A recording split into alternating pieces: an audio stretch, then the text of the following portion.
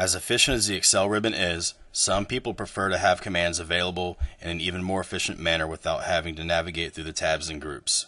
They can do this by customizing the Quick Access Toolbar. The Quick Access Toolbar appears on the top left of the title bar.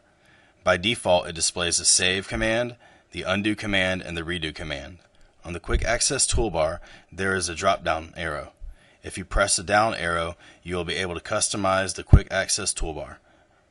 By clicking the Customize Quick Access Toolbar, you have many commands listed that you can add, such as the Quick Print, spelling and grammar, and more. There are many commands that the ribbon does not offer. If you want to use these commands with efficiency, or even more efficiency than the commands offered in the ribbon, you can add them to the Quick Access Toolbar. If you click on the down arrow, you will see where you can select More Commands. When you click More Commands, a dialog box will pop up. In this dialog box, you can select Quick Access Toolbar on the left. You can add and remove commands by selecting commands out of the box and on the left and adding them to the right. Instead of describing this in full detail, it would be much more beneficial for you to practice this on your own and learn how the dialog box works.